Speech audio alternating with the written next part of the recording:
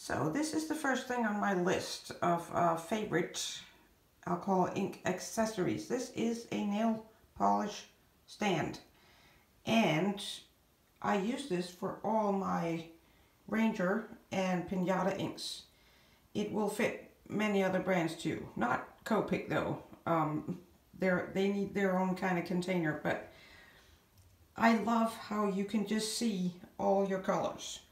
It is so easy, and I sort of tried to color coordinate mine.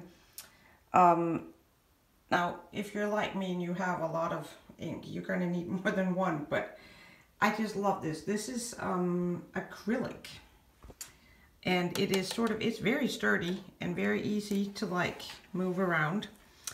I saw someone who bought a really cheap one, and when she tried to put the screws in here, it actually broke. So this one is also cheap, but it did not break when I put it together. You just put on these little screws on each side, and it took me like, I don't know, 3-4 minutes to put this together.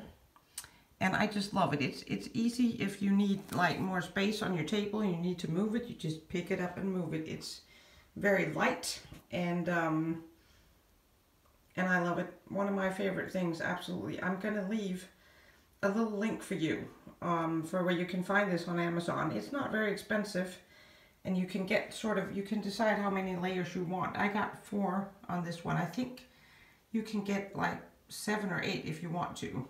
Gets a lot bigger, of course. I like 4, and then I just have more than 1. But click on that little box below this video and you will find a link for this on Amazon. So this was number 1 on my list. Number 2 on my list, this is a Tim Holtz air blower, I think it's called. I'm not actually sure right now. I think it's an air blower, and I love this. This is such a fun alternative to the hair dryer or your airbrush, and I think more people should use this. It just gives you such a completely different look, and I think maybe a lot of newbies haven't really thought about using one of these, but it is so much fun. I'm going to show you this piece I did with the air blower. I'm just going to see if I can capture that brass. You can get so many cool shapes, and also make very wispy stuff with this. Stuff that you don't really get the same result with like your hair dryer. So I really feel like this is such a fun tool to use instead of just always using your hair dryer. So I spent like a year or something without actually using this. I sort of forgot that I had it, and when I pulled it back out of the drawer and I started using it, I just fell in love with this all over again. So, number 2 on my list, also a link for you below the video. So, this is number 3 on my list. This is a paper cutter. Is that what it's called? I'm not actually sure right now. I love this, and I use this for when I do smaller pieces and I need my paper for the right size. I use this when I make cards. It has all these different measurements, sizes on it. You got inches, you got centimeters, millimeters, A4, A5, whatever you want. And it is, it's perfect. It's so much better than using your scissors, because you can never really cut a straight line. And it's so easy. It has this blade in here that just cuts your paper. Very easy, and just clean cut. It's amazing for when you need to cut out your paper. I once tried one like this where you have this little thing you sort of move back and forth to cut the paper. That one was okay, and it was cheaper. It was very cheap, actually. I like this one a little bit better because I think the blade in this is it's a little sharper, and also a little bit more expensive. But I want to sort of, when I show you things, I want to show you, you know, that you don't always have to buy the most expensive things. So there are sort of several alternatives with these paper cutter things. This is, if we're talking dollars, I think $25 maybe. The one where you have to move that cutter thingy is a little cheaper.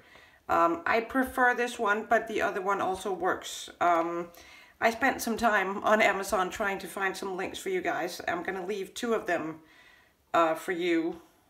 This is not the exact same as this one, the link that I found for you, but it's basically the same. And then I found one with the little cutter thingy. So I think sometimes things you buy for alcohol inks, sometimes the more expensive stuff is better, but sometimes things don't have to be, you don't have to ruin your budget. You can find cheaper stuff that is really good. So 2 links for you on paper cutters below. The 4th one on my list is this one. This is my Remington Volume and Curl hairdryer. And I have so many people asking me about this, and I love this. This is amazing. It has 2 different settings. Volume, it has the cool air up here. It comes with these little brush attachments that you obviously don't need. You just take those off. But I love this. This is very light. It weighs nothing, and it's very easy to handle when you're doing your inks. And because so many people have asked me where do you buy this and how can I get it, and I bought this in a Danish store, and I went online, wanted to find this for you guys, and I actually had a lot of trouble finding it.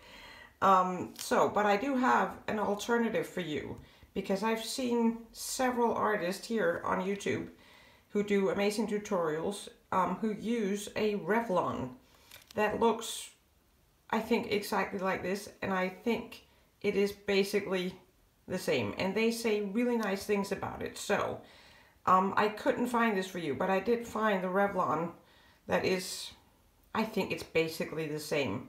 So a little link for you on that one too. But this is just really good. I love it. You can use a cheap hairdryer, just a hairdryer that you have lying around, but if you want to get a little, want to feel a little fancy, this is just really good. So Remington is the one that I use. Revlon has a very similar one if you should want to try it out. So number 5 on my list are these little guys. They are called fine line applicators, and I use these for my alcohol and also for my metallics. And this is probably the thing that most people ask me about, and they are really, really good. They come in 2 different sizes with this needle tip, yellow and blue. Either one works really, really well. I like these because this tiny little needle tip, it makes it very easy for you to control how much you get out on the paper, especially with the metallics. I first bought these in Denmark and they were quite expensive, but they were really, really good. I found them on Amazon much cheaper, and you can get them in a pack of 3, either the blue or the yellow. And there are many different containers you can use for your alcohol, but I prefer these first and foremost because this cap screws on really tight and they never leak. Some other containers that I have tried, they sort of leak, and it's all very, very messy. So my absolute favorite containers for metallics and alcohol. So that was it for my little 5 favorite things here. I have more than 5 favorite alcohol ink accessories, so I might do another video with some more stuff, but that was sort of it for this one. Now, I've sort of been thinking about doing a little video about some of these guys. These are some of my markers and pens that I use with my inks. So anyone want to see sort of a review and maybe another top 5 of these, let me know, and I will get right on that. So that was my 5 favorite accessories. I hope you have enjoyed this little video.